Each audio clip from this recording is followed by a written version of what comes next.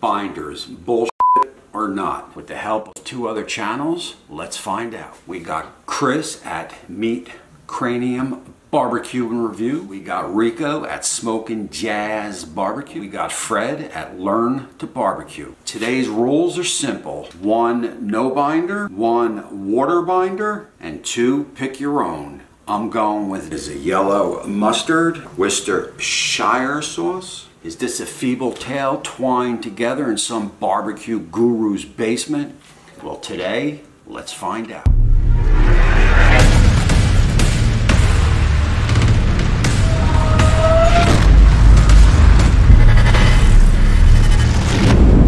Alright everybody, my name is Tommy and this is the Gallery Backyard BBQ, and that is 4 racks of St. Louis style pork ribs, right?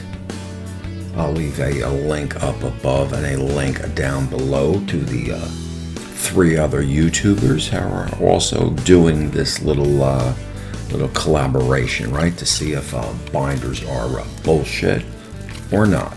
Sit back, relax while I get my binders and rub on.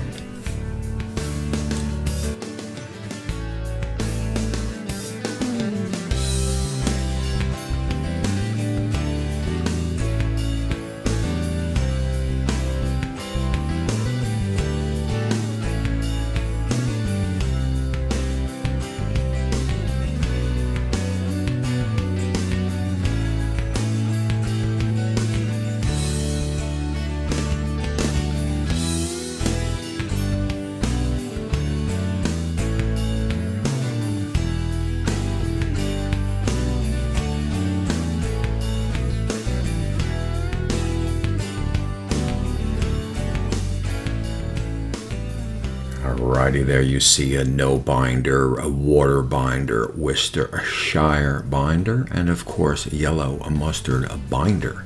We are going to run our Rec Tech pellet smoker at 275, and I'm looking out approximately a 3-hour cook, right? A 3-hour cook.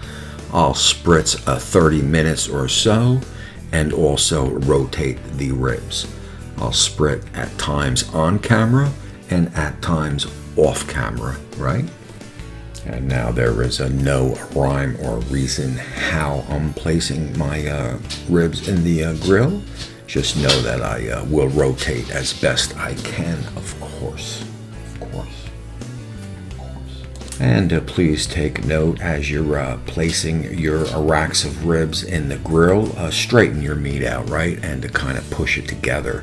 If your meat is quarter moon shaped, it's going to cook that way. Your meat will be stretched apart and possibly lose some juice, right? And as you can see, we are at our 1-hour mark and holding a 275 perfectly. So at this time, let's go in, let's go live, and let's take a look. So the yellow is still nice and moist, got some pooling over here, some water pooling. The no rub, or no binder I should say, got a little bit of pooling. Say a little bit drier than the mustard. Water, same thing. A little bit more moisture, I think, back in here. Okay, a little dry up here. And last out is the Worcestershire sauce. Seems to have been holding moisture a little bit better, right?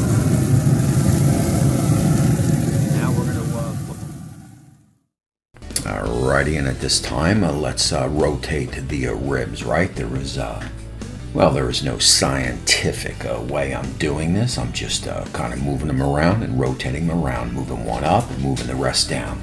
Of course, that's all. It's no big deal.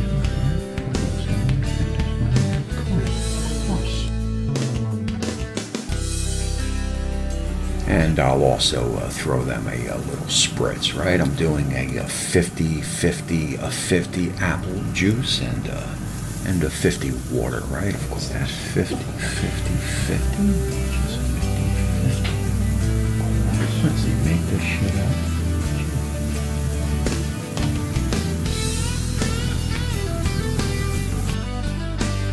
Alrighty, another hour down. We're at the 2-hour mark, holding a 275 nicely, the way Rec Tech seems to always do it.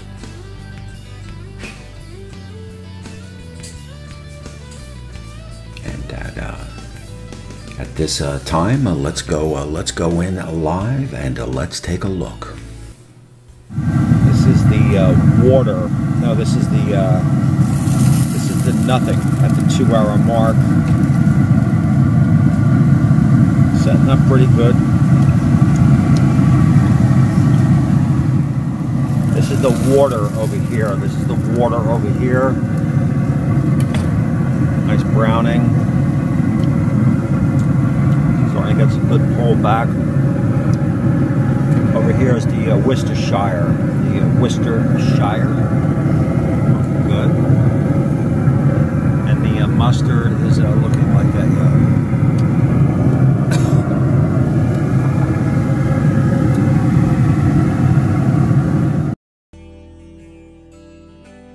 And here we are at the 3-hour mark, and the ribs look pretty done to me, right? We had some 30 minutes spritzing that were not shown, so keep that in mind. The mustard rack looks pretty pretty wrinkly, right, from that mustard on top, but let's get all 4 racks of ribs in and go from there. Looks good. There's our Worcestershire. Next up we have our agua, right, our water, of course, our water. And certainly last but not least is, well, there's no binder at all. Of course. And there you go. Yeah.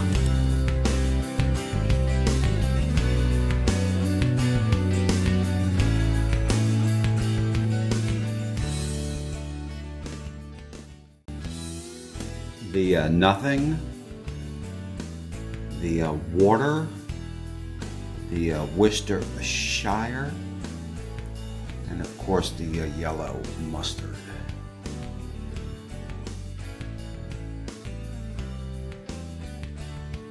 This is the nothing, right? The rubs have set up pretty nice. Got a nice color, right? Next to it is the water. Like I said, it's a little more darker. Rub has set up real nice. Got some nice, nice moisture. This is the Worcestershire. Okay, much like the water, it appears on the darker side on the rub, on the bark. Nice bark. Whereas the with nothing has hardly. Not as much as a bark, right? As the water and the Worcestershire have a more of a dark color of a bark, right? And like I said, the mustard is just appears raggedy and old, right? You see the grooves, but does have a little bit of a bark on the side there, a little weirdly cooked compared to the yellow ones. Where the other ones are a little bit more uniformed, the mustard is a little less uniformed, right? I'm going to cut them open and we'll look at smoke ring. Alright, let's cut open the nothing, right? And again, we got a pretty nice moisture.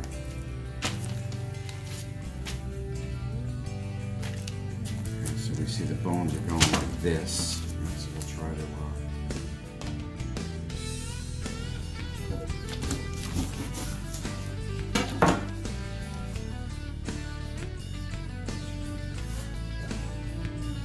okay, we got not much of a smoke ring, right? Now I don't want fall off the bones. That's not what I'm going for. And so I'm going to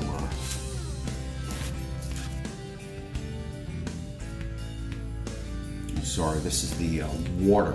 This is the water. Okay.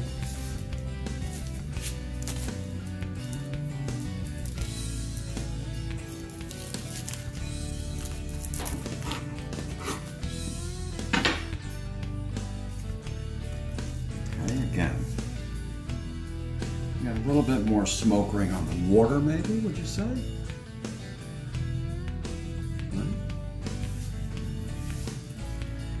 Nice and juicy. It's a good looking rib right there. The next up is our Worcestershire. Next up is our Worcestershire. Worcestershire.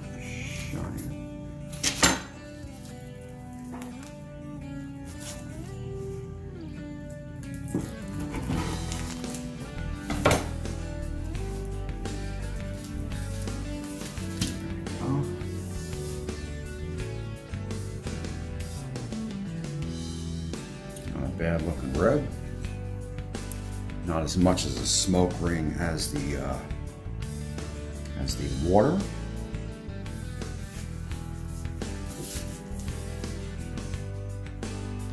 And the last up is the mustard, right? Now the mustard appears to be a little bit more dry. Okay. Nice pullback. Definitely ununiform in bark, right, from the mustard. Let's see if we can cut this bad boy open, right? We want to match our bones, see if we can.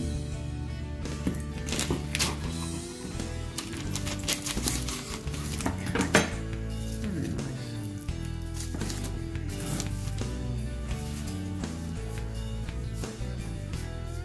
Again, maybe not as much as a smoke ring, right? And a weird off ununiform in bark. All right, one last look before we go to our taste test. This is the no binder. No binder. This is the water. The Worcestershire. And of course the yellow mustard, and tossed right now. To me, it always goes to the taste, and that's what we're doing. Alrighty, here we go. The first up on the taste test is going to be the no water, right? The no anything.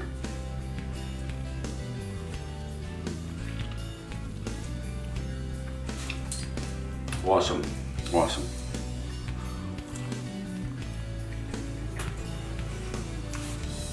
I mean, that's a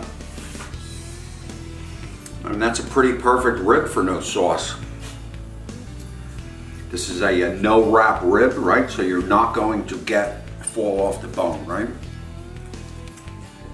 Decent bark on that, but not the greatest bark. Moist.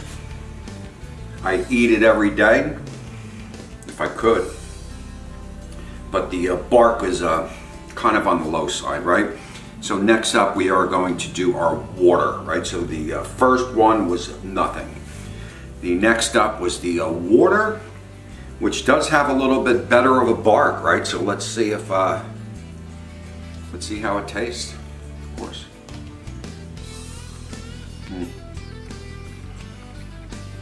Perfect bite, perfect bite. A little bit better of a bark on that, right? I can taste it. Not fall off the bone, but for a 3-hour no wrap,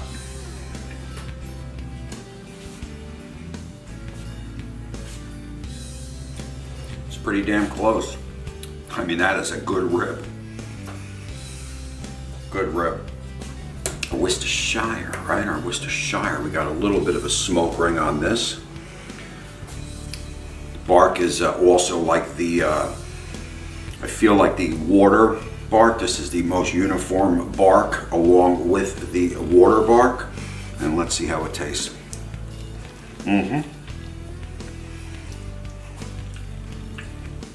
I like the Worcestershire the best so far. I mean, look at that. I mean, these are just friggin' awesome. Awesome.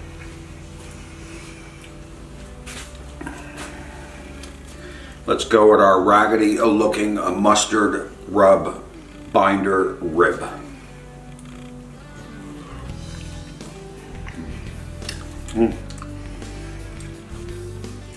I can taste the mustard.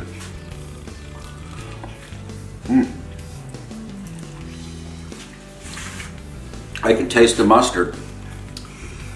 Very surprising. Wow.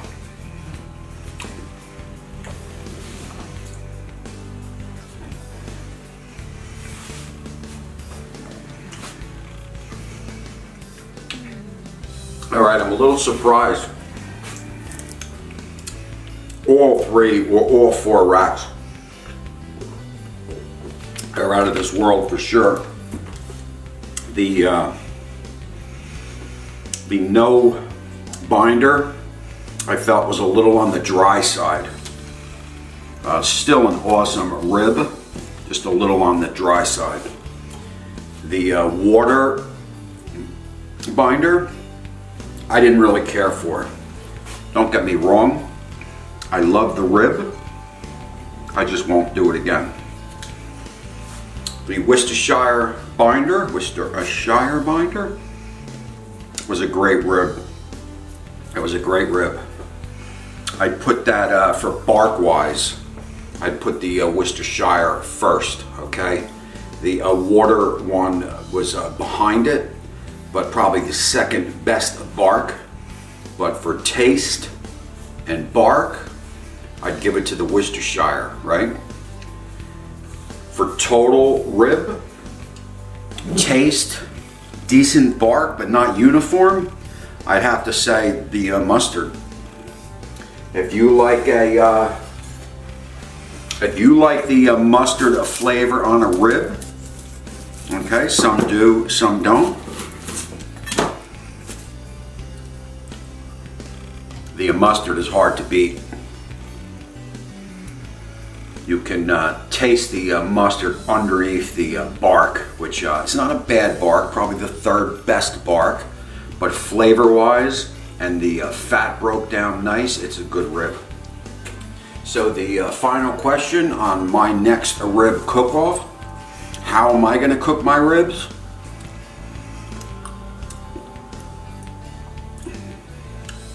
I'm probably going to use a Worcestershire binder. Okay, binder or no binder. I'll never do a water binder again.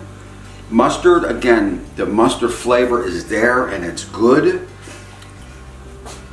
but I like a little bit more evenly of a bark, which is the Worcestershire binder. I was a little surprised on the no binder rib.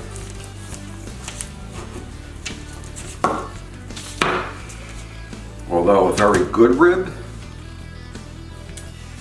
I'd still give it to the Worcestershire binder. The nothing and the Worcestershire took this one. I can go back and forth, back and forth, back and forth. I'll never do the water again. And look, whatever I remember to do, either the Worcestershire or just put it in bare is the way I would roll. Mustard, again, it's great, especially if you like the mustard flavor. But as far as for the mess and for the unevenness of the bark, okay, the unevenness of the bark, mustard's not for me. So it's either nothing or Worcestershire. Thanks for joining in, and we shall see you soon.